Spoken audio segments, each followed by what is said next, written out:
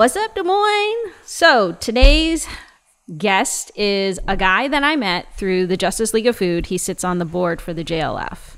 He's an interesting cat, and I thought that it would be great to have him in here and to kind of tell him about his story, what he does, and how he can help, whether you're homeless or whether you're in business. It's two totally different spectrums. So today I am introducing Mark Phillips on Invitation by Invictus. What's up, Mark? Good morning, and how are you doing today? You know, it's another day here at the studio. We've got construction going on outside, but it's a beautiful day. It's just another obstacle in the world of podcasting that we try to overcome. Yeah, it's fantastic. You know, when I was trying to get in, I was like, are you putting up barriers to entry just to get to the podcast? So I didn't know if I needed to bring my running shoes just to be able to get in the front door. American Ninja Warrior style, but it's with cameras and microphones. So, very true. Very true. Yeah. So I met Mark not too long ago. He actually sits on the board for the Justice League of Food, which is one of our nonprofit partners that we do all of their video work for. It's the nonprofit, if you don't know what the JLF is, that's located inside of the Hall DSM over in the Valley Junction area. The JLF pretty much is a free culinary program for at-risk teens or kids that are homeless or have been in the foster care system or just had a shitty hand dealt with to them in life.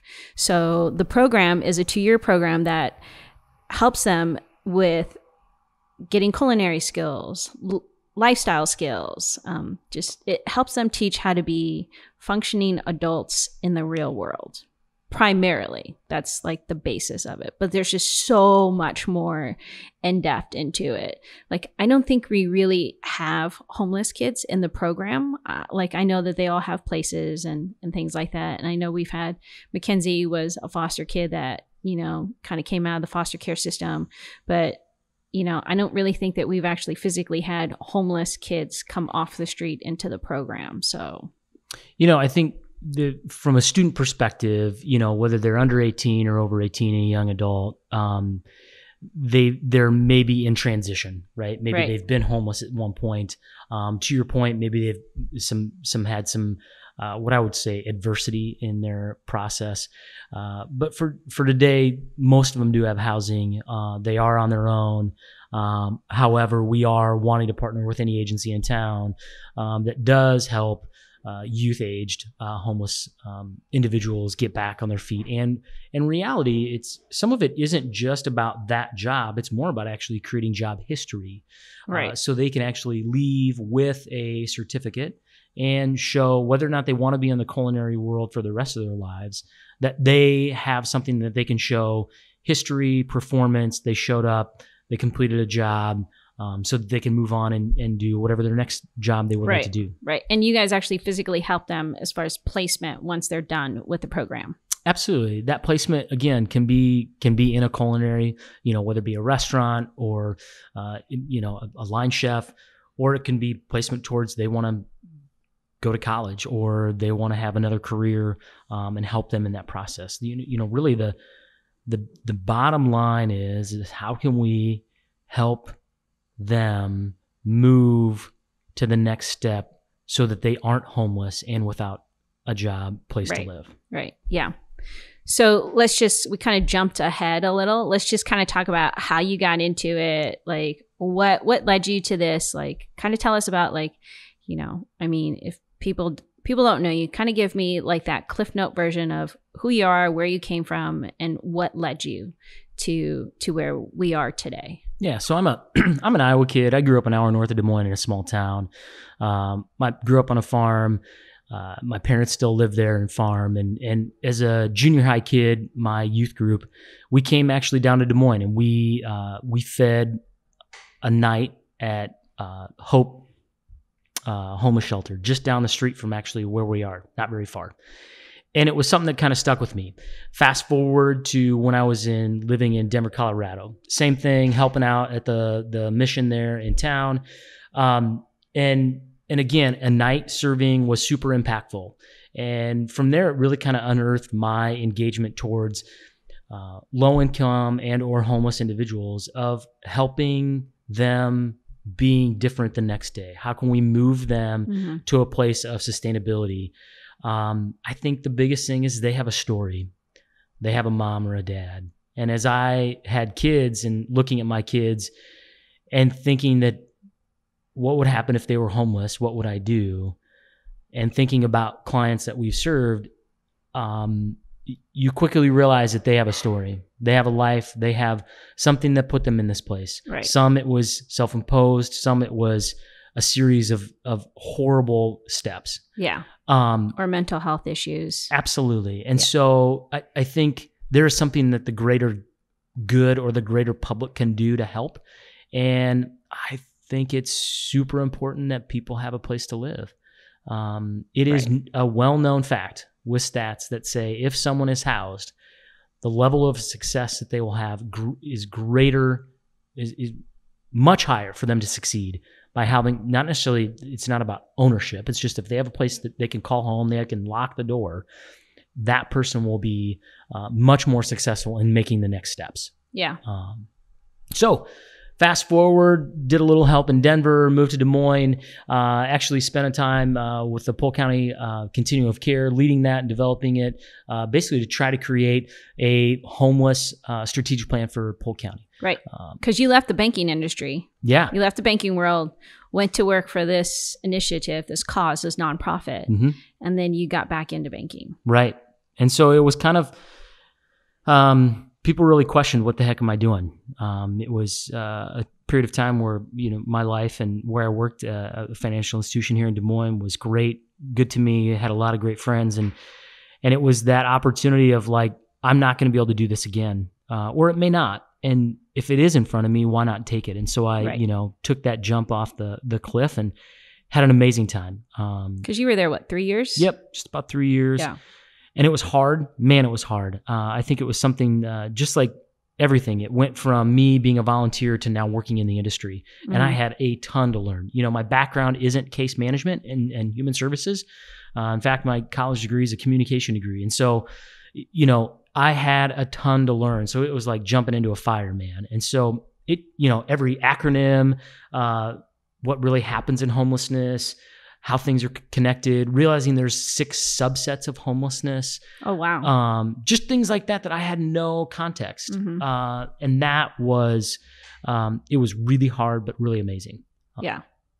So you went from banking world to the homelessness world and then back into banking, but yet you've kept your hand as far as like being that person that volunteers back into the homeless community by doing couple different things I'm doing. So you already mentioned on the Justice League of Food Board. I think, before I jump into the things that I am connected with, I would say there was a period of time, probably just 12 months after I left that position, that I think I just need to take a step back, refresh. I had spent so much time intently in the industry and connected with people that I just needed to be able to hit the refresh button. It wasn't about leaving and not caring for homeless clients and or our agencies in town. Right. It was, where can I see myself best help people and agencies in town? And so jumped in on the Justice League of Food Board, again, kind of taking baby steps with every agency that I'm helping out with. I'm also helping with the Institute for Community Alliances, which is the data side of homelessness. They help communities assess, review, collect the data. And so for me, that's super important. Just it's fascinating to see either numbers change up and down. It's fascinating to see how if you fund something here, how that affects results here, or if you don't fund something, how does it affect success rates as well. So helping out with that, also helping out with the Family Promise of Greater Des Moines, which is a family shelter here in town. And that's kind of what my energy has been towards. But still helping the person that took my successor in her role to making it successful.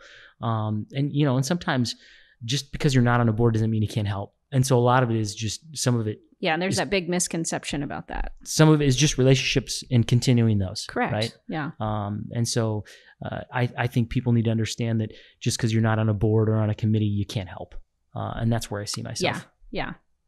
Yeah, it's always good to have outside people that still want to help that actually come from the inside. They just take that slight step back, and then they're still able to be a part of the organization. Yep. Yeah, those are the best people because they have really good insight that you just don't think that, you just don't think ahead of that, I guess. Yep. It's, when you think about that, folks that have been in human services or directly in the homeless world, a lot of people don't go in and out of homelessness, meaning the industry, right? And the same thing with banking. And so when I've crossed and went back and forth, what's been super helpful for me is just maybe looking at it from a different perspective. There are still rules in both industry. Banking's highly regulated, and so are homeless programs that are funded by the federal government. And so it's looking at how can you effectively run those and still make progress. And so I think that's what's been fun for me over the last, what I would say truly decade, maybe even 15 years of seeing that how can industries change and be innovative so that we can get the best results, not how can we squeeze the dollar, but how can we change it so the human is better served. Yeah. So mental health programs, mental health counseling, mental health doctors, things like that, giving them the tools that they need to be successful by either teaching them a skill or a trade, and as well as helping them secure, housing and things like that. Yeah. Job training education is a big one. I think what happens is sometimes folks find themselves in a position of being homeless because they stopped education at a certain age, and they didn't continue on, and so it plateaued. They didn't know or didn't have access to get back into and in a position to educate, and so that just stopped them from furthering down the road of whether it be their profession or finding another job. Yeah, I think so. Maybe 6 months ago, I read an article about a guy. He was an older gentleman, probably in his 50s, maybe late 50s. Went to Harvard or Yale. It was one of those Ivy League schools up north. Was brilliant. I think he graduated with a law degree and just basically just went through life and had an undercover drug problem. And then he just walked away from all of it and started living on the streets of LA, which is probably the worst that you can ever get, right? Like Skid Row is not a safe place at all. Correct. And I think he happened to be on the news, and one of his former schoolmates happened to see him. And next thing you know, they just all rallied around him, and they're just like, I can't remember what his name is. Let's just call him Bob. They're just like, Bob, we need to give you help. And then they found this undercover drug issue that was stemmed from trauma as a child. And, he eventually started doing heroin to mask, to cope, right? So they started figuring all these things out, and they helped him as far as like the transitional housing, and then just basically getting him a job, just doing basic stuff, right? Even though he had this law degree, just brilliant man. But it was like all these things that the community did to rally behind this person because one person went out of their way to help him. So that is a great example. So homeless people always wonder why, how do people become homeless, right? And I think people from the outside of the homeless industry or that aren't passionate about it oftentimes think that you're making up a story. Like maybe the people that are listening to this, maybe all one of them, who knows? Maybe there'll be more than one person that listens to this. Yeah. We hope. As a listener, you might think, you really made up that story. And what I'll tell you is this, and I guess as a listener, I want you to like set whatever you have down and just think and listen to these words. There's a nonprofit in the East Coast in North Carolina that really started doing more of a observation of actually why people become homeless is lack of relationship. It's not because of housing. Yeah. And I again listened to a TED Talk on the process, and here's what happened. They said, how many people in this room have an empty bed in their house? I can raise my hand right now. Maybe as a listener, you can raise your house, like an empty bedroom in your house that no one uses. Okay. From there, they said, what happens if your mom, dad, sister, brother, or a relative was like, hey, I'm homeless. I need a place to live. Would you let them stay there? Most people in the room raise their hand. Right. What happens if it was Bob that you mentioned that we called, or Sally, came up to your front door where you live and said, hey, you have a spare bedroom, I know this, and I want to spend the night there. Would you let them stay there? Most people would say no. Yeah. And you know why? Lack of relationship. Yeah. They don't know Bob or Sally. Yeah. They know your sister, brother, relative, right? Yeah. Now, I understand sister, brother, relative can ruin that relationship where you kick them out, which that is a very frequent story. But at the end of the TED Talk, his comment is, people are homeless, yes, for a variety of reasons, but really when you boil it down and you look at your example story of Bob, he didn't have any relationships. He didn't have anybody around him that was saying, wait a minute, what are you doing? And I will say this, even for myself, in my acts of every day, I grew up in a small town. Everybody knew everybody's business. Some people can say that's horrible and they hate it. For me, I think that helps out a ton from more of a pendulum, a swing, that I get presented with stuff at different times that maybe you could struggle with, right? Whether it's not working out or it's eating too much food.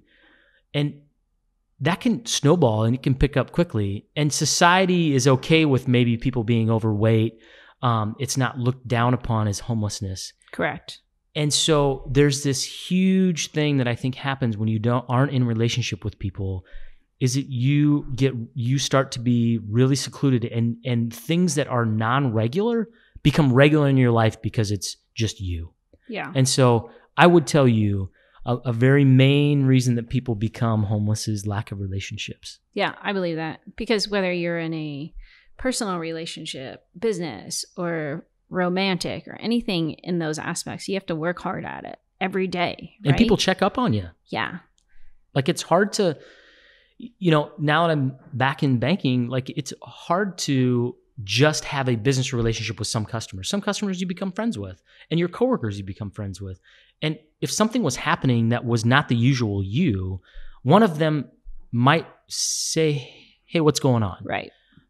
They may not, but a lot of times it does happen. Correct. And people then surround you and say, how can we help change? Yeah, they rally, and then they do whatever that they can to help you come out of it or push through it, or to get you to that next step. Mm-hmm. So yeah, there's no difference between that and then just, I don't know, going down to the homeless shelter and volunteering. Right. Yeah, you just have to take that chance. Mm-hmm. And that's what I always like to say. Sometimes you have to do uncomfortable things to be a better person. And that's probably one of the most uncomfortable things I think people have to deal with. Yeah. I mean, potentially, a whole bunch of things that you said there are uncomfortable. Going to the homeless shelter and helping, that is one. You don't know if you're safe. You don't know if it's going to be horrible. You don't know what questions you're going to be asked. And it can be like even me still going into the shelter, you still need to be aware of what's going on. Mm-hmm. Right.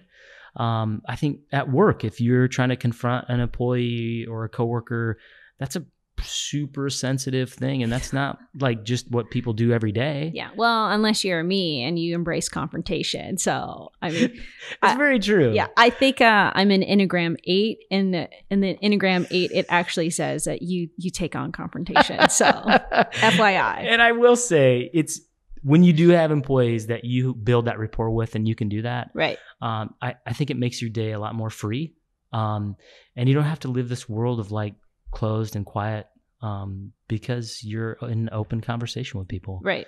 As soon as it turns into dark, it's going to go down the wrong path. Right. And so it is helpful and healthy when you have that relationship. So I encourage people to, serve, engage. But it's hard.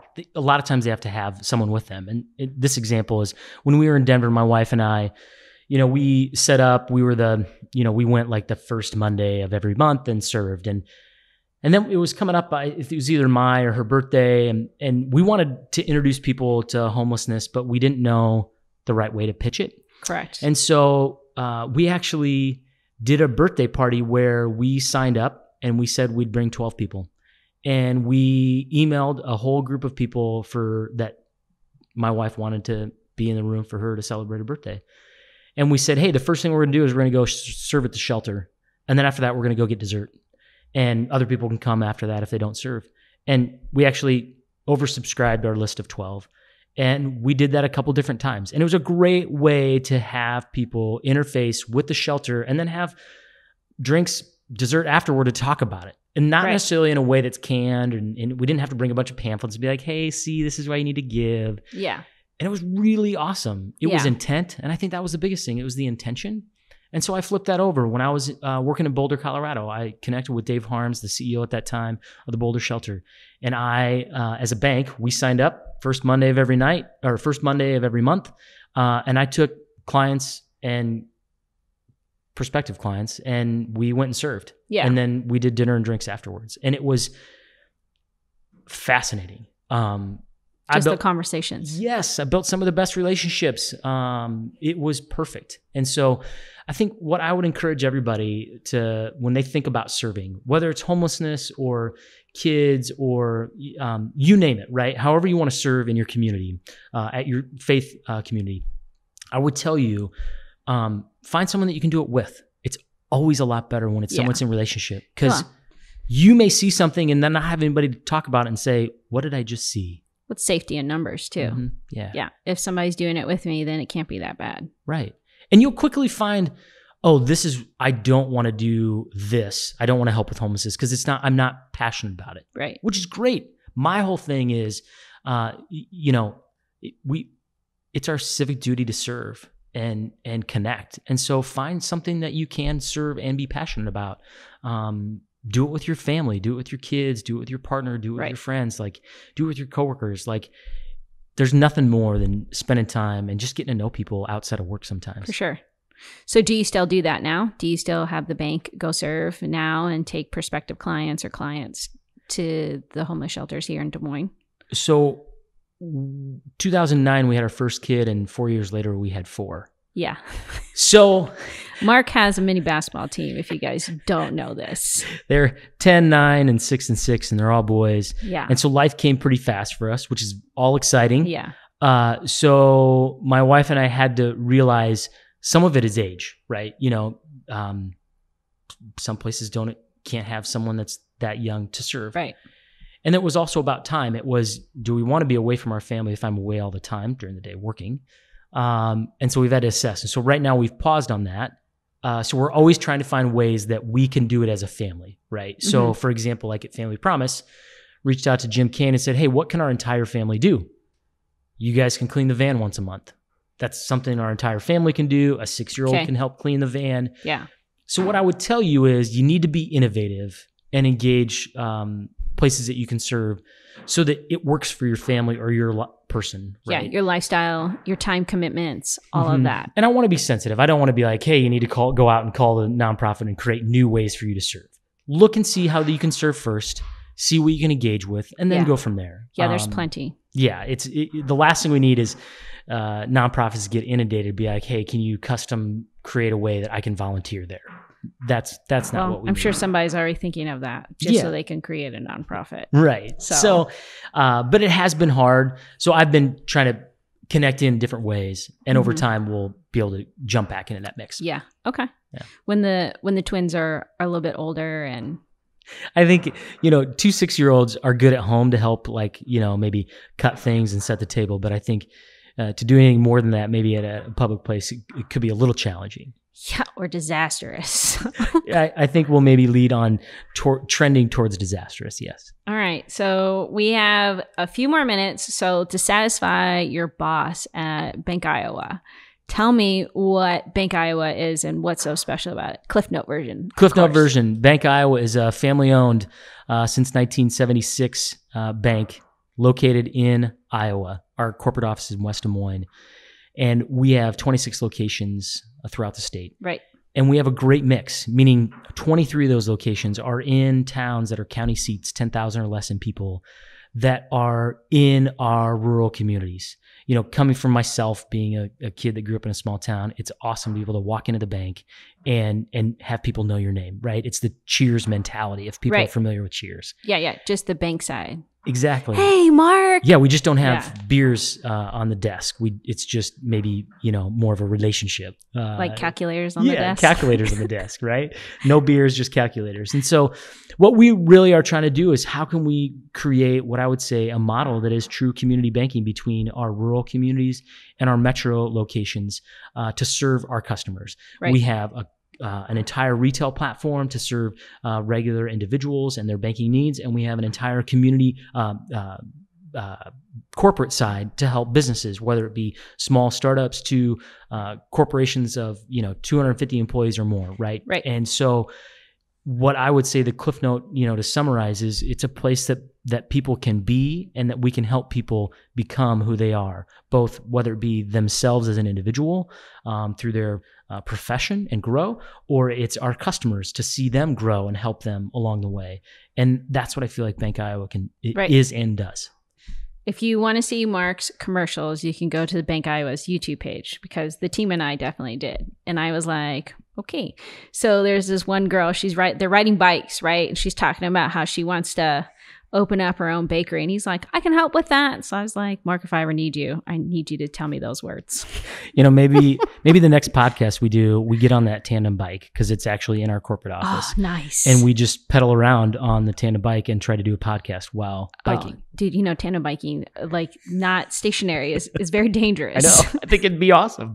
Or it could be a tandem biking to different establishments. And do a podcast live while going from A to B to C. We have lots of lavalier mics, so you could be wirelessly mic'd. It'd be perfect. It could be, we can hear the heavy breathing and panting. Yeah. Who wouldn't want to hear heavy panting on a podcast? I would probably be like, shit. You're pedaling too fast. I love it. So I'd be like, slow down. I had a friend not too long ago tell me she went to, it was Annie Breeze. She went to Montana last year and took another friend of ours, Megan McCoy, and they did tandem biking.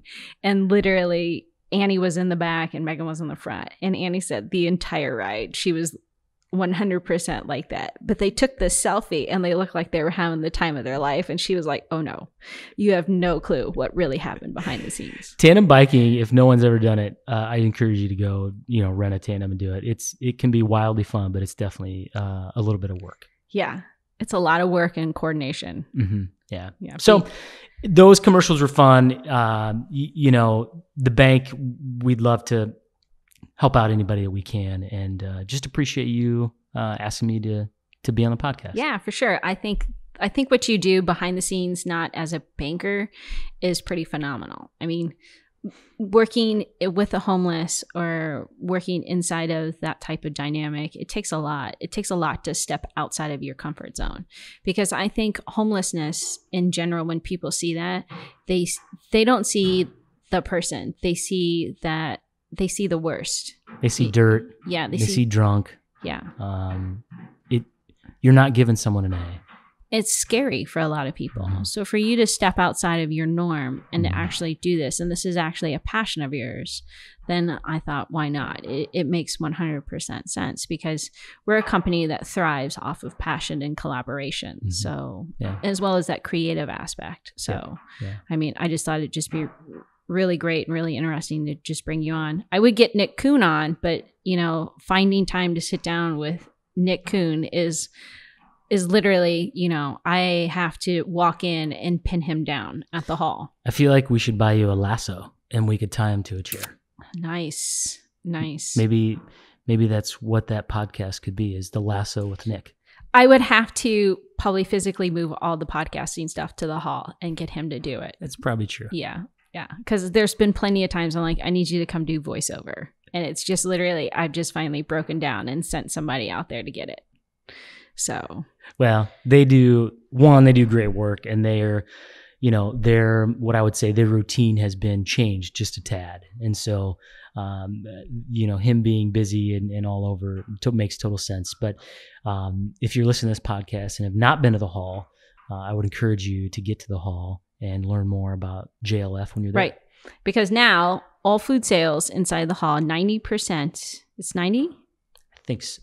I always get it wrong. I want to say 90%. It's either 90 or 100, guys, because it used to be 10. I know that. 90 or 100% of all food sales that you buy at the hall, DSM, goes all directly to the Justice League of Food to sustain that nonprofit. So I know this because I've spent lots of time with the Coons.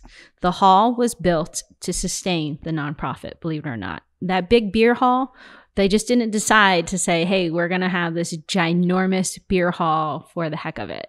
They did it to sustain the nonprofit because homelessness and homeless kids is their passion. Yep, that is 100% right. It's one of those things that you don't see what else is behind the curtain. Right? So I would tell you the next time you're hungry, thirsty, and it doesn't have to be alcohol. You can get other drinks there too. I clarify that just because people think when it's a hall, they're like, oh, I've got to drink beer. No, you don't. Yeah. When you're hungry, thirsty, and you're thirsty to learn more, go to the hall and listen to them. Right. And you can just hang out on the beer gardens when that's open as well, because it's a nice place just to hang out and get fresh air. So, yep. Well, thanks, Mark. We appreciate your time. And if there's anything else that you like to tell us, or if it's more than what we got time left, we'll probably have you come back. I appreciate it. I think this was just right. My hope is that we move past one listener, or at least one like, and then if it's really horrible, maybe we could do it again. Yeah, for sure. So if I'm a individual or a business and I want to contact you for banking services, what's the best way to get in touch with you? Best way, come to our West Des Moines location. I'm there, and if not there, they'll find me. We're located, if you take that last exit, just outside of the 8035 Mixmaster in West Des Moines. And we're on Jordan Creek Parkway. Come into the West Des Moines location for Bank Iowa, and I'll help. Yeah. Mark Phillips, Bank Iowa, and then you'll see him at most of the Justice League of Food dinners, fundraising events, and things like that, because I always do. So he's always like, hey, I didn't know you were coming. And I was like, I do film this. Thanks for everybody for tuning in. And like I said, if you need to get in touch with Mark, Bank Iowa, check out Bank Iowa's website, which we'll put on the bottom here because, we have that capability. So thanks a lot. Tune in next week for our next episode.